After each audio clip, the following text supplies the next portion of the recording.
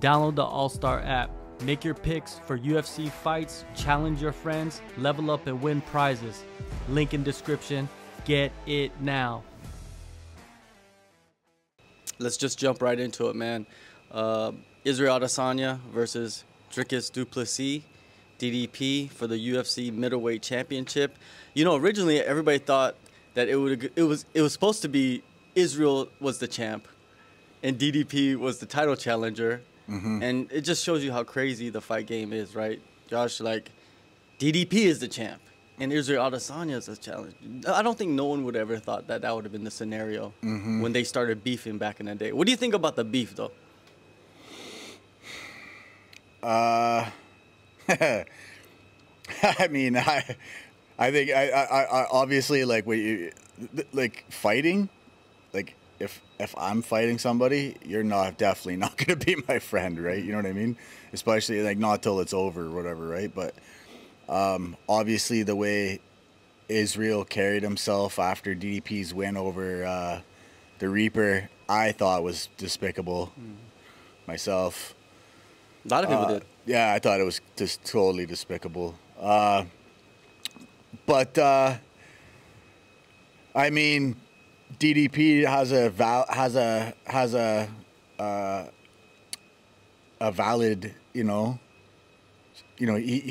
he's literally living in Africa. He's from Africa, and what he's saying wasn't out of line. He was not insulting any of these guys. He's just saying, like, I am from Africa. I live in Africa. I want to be the champion for my country. It is my country. Like, regardless of what color he is, he's from Africa, right? So, you know what's wild is that Africa is a continent. Yeah, I know. You know, and massive. It's weird, like, how everybody has, like, grouped up all the countries in Africa as being Africa as a country. It's like, no, Africa is a continent.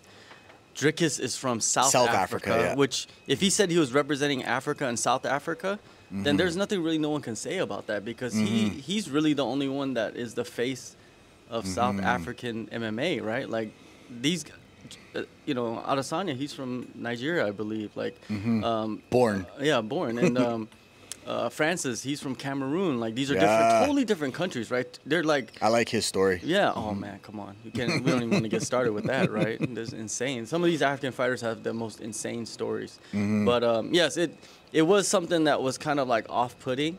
But then at the same time, I think this is I don't know exactly what was going on, but I think Izzy was trying to kind of like step a little bit over the line, just to kind of draw a little bit more into the fight, and he kind of went too far over the line, and you know, it was, a lot of people thought it was distasteful, and a lot of people thought it was ignorant, of him to do that, but that doesn't matter, because they use all that for promotion, and Izzy knows the game. Yeah, it doesn't matter what you thought of what he did. It's going to be used, right? It's going to be ending up in what? Cash. Yeah, in his pocket for sure. Yeah, he knows the game. At the end of the day, I'd never like when the UFC steals, like, DDP literally just, like, dude, Robert Whittaker's probably like one of my favorite fighters, man. He's amazing. And, like, I did not think Dricus was going to beat him, dude. And he freaking knocked my boy out. Yeah. You know what I mean? And that was a beautiful, shining moment for DDP. You know what I mean? And homeboy gets in the freaking octagon and like, obviously intoxicated too, right? Obviously intoxicated, and like starts spouting off and like using the N-word and shit on him. Like, obviously trying to like draw out this guy, but DDP's rebuttal was sick. He's like, you might be African, but you're no brother of mine. I started laughing. I'm like, wow, that was right up, and it was right off the top of his head too. Like, it was clever. Yeah, Dricus is he knows how to talk. Yeah, it's not the same as certain people, but he knows. He's classy, man. Yeah, he is. I don't like that whole kissing his fucking coach on the lips and shit. That but is kind of odd, right? Hey, man. But outside different of cultures, that, man. yeah, whatever that shit is. But outside of that, fucking no, he's got class. You know what I mean? I always thought he was like just watching him fight. Like, I've always liked watching his style of fighting. Like, fucking, he knows how to like pick good times to just blitz in on you, man. And he's a big, strong guy. Like that fucking, when you watch the slow-mo of that jab hitting Whitaker, like when he like moved into southpaw, because Whitaker's the same way. Whitaker will find an opening and he'll blitz on you, man, and just fucking hit you with everything. You know what I mean? Like that 1-2-3 he's got, like the boom boom head kick. Like Whitaker's a beast, man. But anyways, so DDP switched his into southpaw, waiting for Whitaker to pounce in, and that's exactly what happened. And then if you see the size of DDP's fist that hit Whitaker, like his fist like took up his whole face, man. It was just a jab, bro, that dropped Whitaker. Like that's power, bro. Serious, dude. He's a tank, man. And you're right. There's a lot of similarities into like the approach that Whitaker has, you know, and DDP has. Like they do like the blitz, and it works, man, because a lot of people can't handle the blitz. No. You know, but you know who handled the blitz? Sean Strickland handled the blitz pretty well, right? If you talk about that fight arguably Sean Strickland won, and but he didn't. But that fight, you can learn a lot, right, about how to approach DDP. And I think Adesanya's team, they probably studied that fight a lot. They looked into that fight deep, because I think Sean or DDP kind of made some mistakes in that one. And and the thing is, you know why I like Izzy as the mad version of himself is because every time he fights somebody like that, it brings something out of him. Like the second fight against Pereira, he was like that. You know, he was talking kind of the similar way. When he was gonna fight Whitaker the first time, he had that edge to him. Like he was talking that way. And similar to like this one, he has like, cause he's rich already, man. He's way richer than 99% of fighters right now, right? UFC fighters, right? So it's not about the money anymore. It's almost not even about like the glory anymore, right? Because he has all the glory. Like he could go off and be in movies and become a bigger fucking star if he wanted to, probably. But I think it's just like he wants to prove the point that, yo, I'm not dead. Like scalps. Yeah, like scalps. And it's like, yo, that was only one fight, and I had an off night. Like I'm not gonna leave this sport with that. You know what I mean? You know, like that old saying, you want to die young because you want to leave a beautiful corpse? That's kind of like fighting, too. Fighting, you want your last performance when you step away to be a beautiful, beautiful thing. Like, that's why GSP was... Yo, were you going to say GSP? I just said it. Yeah, that's why GSP came back, I think. But he's the cream of the crop. Yeah, he came back and just had a beautiful performance against Bisping, got another belt, and left. And... what do we remember from him? We don't remember the Johnny Hendricks fight. We remember when he came up to 185 and got the belt against Bisping, right? So I think Izzy has that edge to him, right? And I think that he's going to come out and but the thing is, he's not a guy that's like over aggressive either. Like even though he has the edge, he's going to have tactics. He's going to have a game plan. And he's going to try to utilize those things. It's just, can DDP go in there and disrupt that? I think he could, but I don't know. I'm thinking Izzy, he's had time to kind of like chill out and have a really full camp. And I think he's going to go in there and I think he's going to do something amazing. I think this is the fight that he comes out and does what he's known to do. Finish dudes. Finish his fucking, these grudge matches. Because the Whitaker fight, grudge match. It was a lot of grudge, you know, between them. The Pereira fight, grudge match. Right, there was just a lot of like animosity, and this one is very similar. The Strickland fight wasn't really like animosity, right? There was just like Strickland's just a wild card. Izzy just like he just says what he says. You know what I mean? I really don't give a fuck. But this one, yeah, it's different. What do you think? Do you think that plays a factor, like animosity and all that? I do. I think a good fighter doesn't let emotions, you know, get in the way of what his task is. Israel Adesanya, this is the thing about the middleweight division, if you hadn't noticed, who has it been dominated by over the last, since Anderson Silva? Kickboxers. Yeah, for sure. Right? Like, I don't know what the hell, like, Sean Strickland is like a different type of animal. Like, this guy literally doesn't lift weights, he just fights. That's how he trains to fight, is he fights. And I guess like you and we both know this guy takes the best strikers in the world and he somehow makes them look like they're not. But anyways, like Israel Adesanya moved up to light heavyweight, fought Jan Blachowicz. How did he beat him? Fucking wrestled him down, right? Like, that's just what that division's been lacking. Like, I'll be honest, man. I thought Izzy was going to lose against fucking Yoel Romero. I thought Yoel Romero was going to smash him. And Yoel Romero, for some reason, did not do anything. You know what I mean? And he's an Olympic medal-winning wrestler. Yeah. So, I don't know, man. You can never tell what's... You can always see what these guys have for skills, and you can always... imagine what you think that they should do, but they're going to do what they're going to do. But I think DDP, he's a champion. He's a proud champion. He's got a country behind him. And I just don't think kickboxing's just really going to do it, man. He's just too complete of a fighter. And he's got big power, man, in his hands.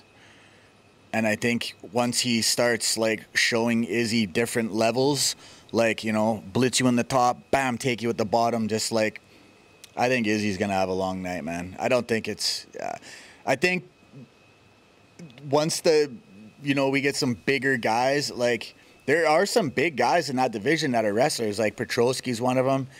Like, these guys just got to learn how to turn on the gas a bit better, you know what I mean? And, you know, They don't have the gas tanks that they need to implement the game plan. Yeah, because dude, you're getting beat up by kickboxers, man. You guys should be able to manhandle these dudes, right? But the thing is that distance control. Yeah, it's and really, management that really fucks up a lot of these grapplers. Yeah. Where they can't even get in close enough for takedowns. Facts. I've talked to like a bunch of middleweights in the UFC about this. Like these guys are grapplers that are like kind of like in the lower half of the division, and they say this exact same thing because they go out and train with those guys, right? And they're saying, he's got nice reach. You got to be able to get in there. And you got to fight through punches, elbows, and knees and kicks to get there. And then after you get through that, now you got to take them down. Like it's not as easy as people just want to fucking throw it out there, right? But so DDP, you're right. DDP has that unique style that long as his gas tank, and he did have the surgery on his nose. Before that, they said he was struggling with, and we saw it in the Darren Till fight, right? It was kind of weird where he kind of like fatigued in the second round, and then third round he fucking went back to life, which is, I always fucking trip out when I see fighters do that. Like where they like look tired and then all of a sudden, like third round, especially in championship fights, fourth round, they just turn it up and it's like, what the fuck happened? But yeah, like right now, you know, DDP's sitting at plus 110. It's not bad, right? If you think DDP's gonna win, that's a pretty good little bet to throw on, just like as a straight bet, right? But what kind of there's good parlay fuel on there actually. Paredes, he would be really good parlay fuel for that bet. What else would you do? Would you throw in like like a stoppage, like a TKO for Dricus? Would that be a bet that? Because like you said, you know, you might wear him down and make it a long night, and then eventually be able to take him out later on. I don't know if I would pick that fight for a finish, man, because well, look what dude, even when Pereira was even when Pereira beat Izzy. Izzy wasn't out on his fucking ass. Yeah, that's true. He was still standing lucid, right? Yeah. So can DDP, accomplish that? I don't know. Right? Like, Izzy knows how to, he knows how to move around when he's got a guy on top of him, right? Like, Jan Blachowicz fucking sat on him for however many rounds, right? I don't know. I don't think that fight goes to a finish, man, to be honest, unless Izzy somehow finishes fucking Dricus. I don't know if Izzy's too smart of a fighter, man. He's just a smart fighter, but I don't know. I just don't. It's crazy to me, like, how guys that are like, look what happened with fucking Chael Sonnen and Anderson Silva, man. Like, you know what I mean? Like, I just don't. Couldn't understand how these guys were just like these kickboxers. They're dominating an entire division at championship level for fucking years, man. It's like, is there really no good fucking wrestlers in that weight class, man. Like, You think Izzy's working on his like guard, like maybe looking to throw up like arm bars and like triangles and shit? Could we see something similar to that, like where he's getting wrestled? he's definitely got the limbs. Oh, he definitely has the limbs, right? And we've seen him training with like high level. You know, Craig Jones goes over there all the time, right? Yeah, It's not like he's he's like gonna, the best grappler in the world. Exactly, right? Fuck, That was dude. that is a weird dream. Dude, it was so funny, man. Or I'll tell you the dream after. But yo, you and Craig Jones are both in it. It was like apocalyptic shit too. It was fucking funny, man. You're gonna laugh when I tell you this shit. But anyways, yeah, like if he's grappling with guys like Craig Jones, like fuck, who knows what this kid's been? Who knows what he knows, right? We only know Izzy as the fucking kickboxer, the stand-up fucking. With really good takedown defense, especially along the fence. And I think that's the weapon for Izzy. Like, he could use that fence to defend the takedowns, but we don't know how strong like Dricus is compared to Izzy, because Izzy's like deceptively strong, right? Because he's like a long, tall guy, so you don't think that he's that strong. But from people I know, they're telling me he's deceptively strong. Like, that's look what he did to Paulo Costa. Exactly, right? Paulo Costa, dude. I fucking, dude, like, Paulo Costa was on a run, bro. And, like, we're talking, like, a bulldog, like a bulldozer. Izzy derailed that fucking dude, thing. Right man, now, it's like... holy fuck did he derail that train, bro. Like, look, like, if you can fucking get through, like, a bulldozer like Paulo Costa, like, that builds, like, some confidence, right? Like, I genuinely don't think Izzy's afraid of Dricus in any way, shape, or form. Like, I think Izzy's confident that he's going to beat him, but